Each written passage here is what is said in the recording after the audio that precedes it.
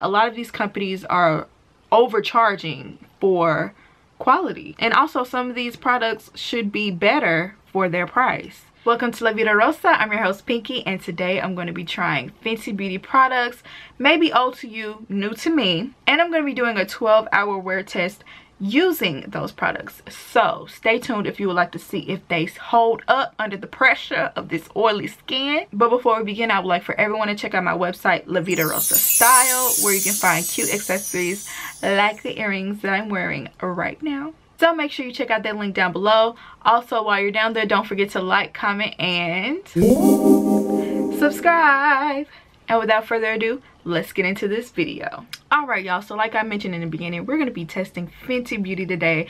I'm going to be doing a 12-hour wear test using her products. I just really want to see if they can withstand the grease monster that lives under my skin, okay? Most of these products that I'm going to be using today I've never used before.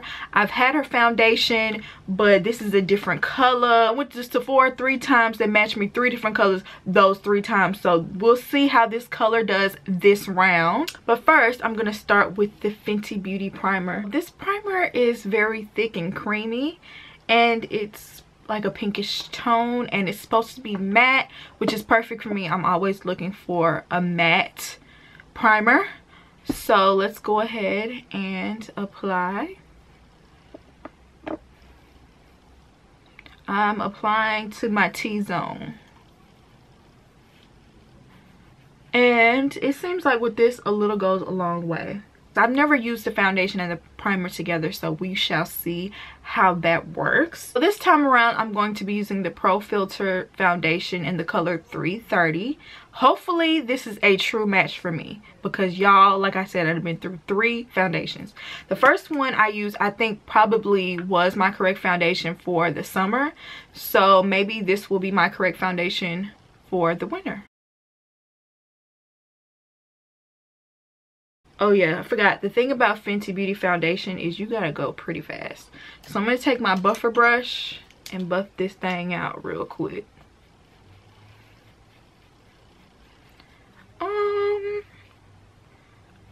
This color isn't looking too bad on camera, but I'm not sure about real life. I have to go outside.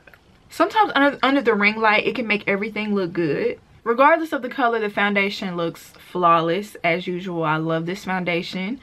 It's light to medium coverage, so that's all I really look for in a foundation. I don't really look for like full coverage, and if I wanted to double up, I could. Alright, so now that I've applied the foundation, let's move on to the concealer.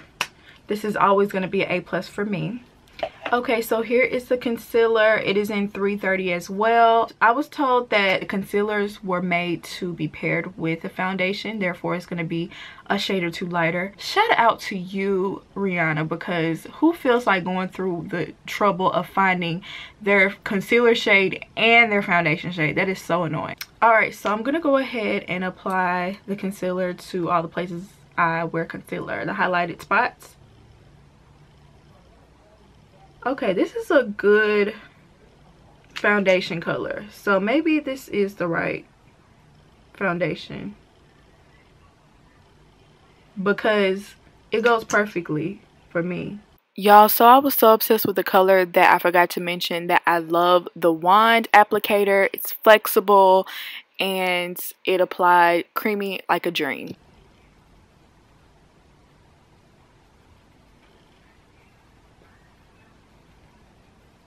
Okay, this is more coverage than what I thought.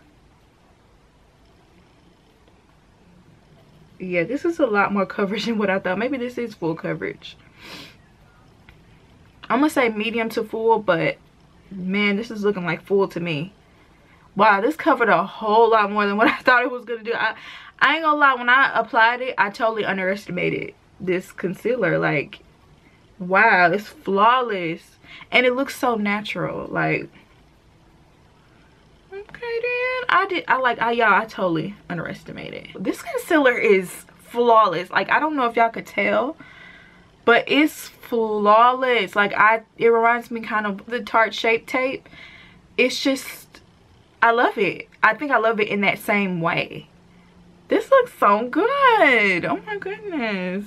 let's move on to the Fenty powder.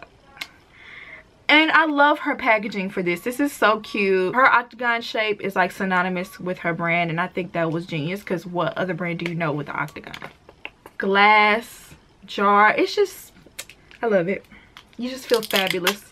And it is a loose powder. I have this in the color banana because I'm a banana powder type of girl.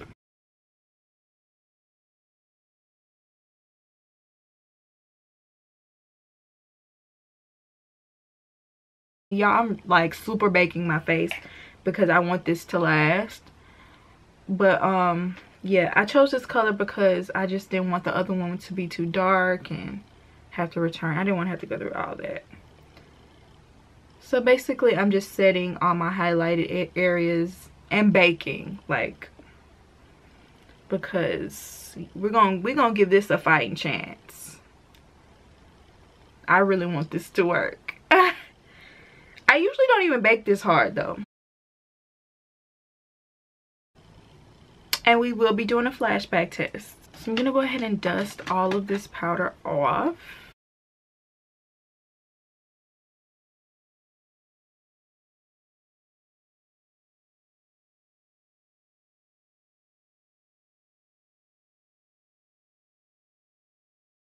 I really think this powder just truly helped to highlight everything. It just like really locked the concealer, and the foundation was already locked, but I feel like it really locked the concealer and everything in place. And y'all, honestly, I don't feel anything on my face. Like, after all that heavy makeup, I don't feel anything. It almost feels like I don't have anything on. So I'm just gonna go ahead, while everything is looking spectacular, I'm just gonna set everything in place with a Fix Plus. Rihanna, we want a setting spray. Like, you pretty much given me everything I wanted except an eyebrow kit. I would love an eyebrow kit and setting spray, please. I will settle for either or with the next launch, please.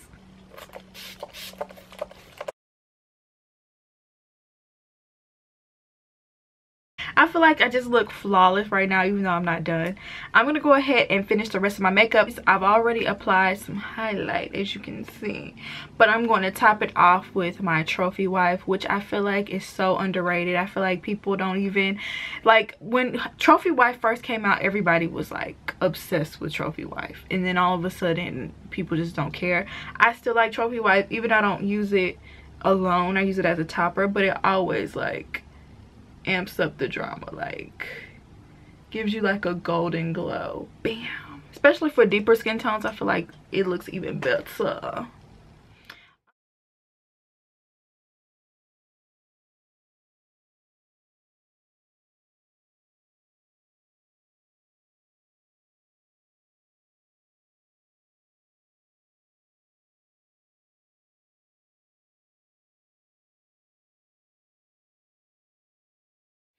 I did want to do a flashback test real quick, so I'm going to turn off the lights.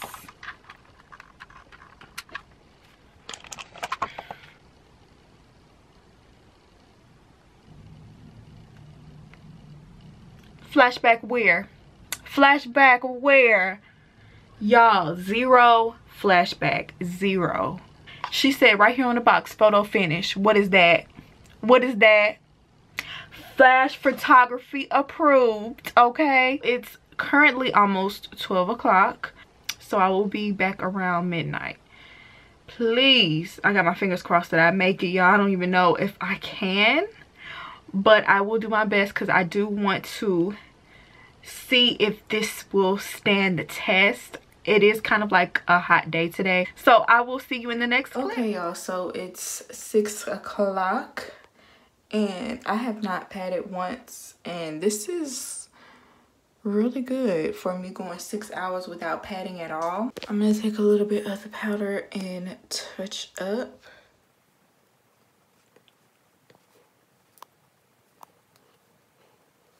I know people ain't gonna be carrying this huge Fenty Beauty powder around, but it definitely touched everything up, soaked up all the oil. And I'm back to normal. I'll bring you the results at 12. Oh, child, the oil, the grease, child. Look at that. Look at that. It's 11:47. We're about 10 minutes away. Close enough. Y'all, I am greasy. So I didn't touch up since that last check-in. So it has been 6 hours. I didn't touch anything. And I am clearly greasy. I feel like it did a good job initially keeping the oil away, but as the day goes on, obviously you have to check up, and you know, things are just gonna wear off naturally.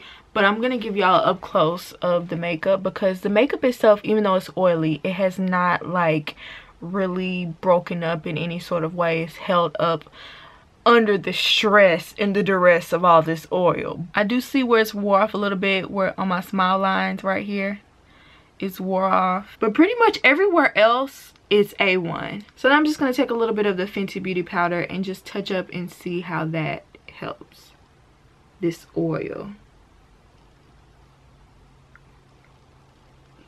It smells so good, by the way. It has a like delectable little scent. The little lines that were right here, once I applied powder to it, it kind of like completely made that disappear. It's been 12 hours and all it took was some powder to completely bring my face back to life, and it looks almost just as good as it did when I first applied this makeup. So shout out to Fenty Beauty. It completely passed this 12-hour test. I feel like this is the best makeup has ever done after 12 hours of sitting on this greasy, oily face.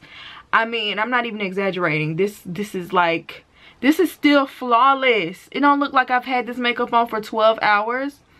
If I had the strength, y'all, I would keep going, but I just can't. Just know your makeup will at least be good for 12 hours. I don't know how much longer you'll ever wear makeup. Honestly, for this quality, I would expect for the makeup to be even more expensive than what it is, which tells me that a lot of these companies are overcharging for quality. And also, some of these products should be better for their price. Once again, Fenty Beauty set a standard. This is my new go-to concealer and powder because I feel like those two work together so well. I love the foundation as well. And yeah, guys, it definitely has the LaVidaRosa stamp of approval. I definitely recommend all of these products that I've tried here today. I love them all. I would love to know what you guys think down below. Have you ever tried Fenty Beauty products? If so, let me know which ones you've tried. If not, do you plan to? And I hope you enjoyed this video, and I'll see you in my next one. Peace. I'm about to go scrub my face, y'all. It needs a good scrubbing.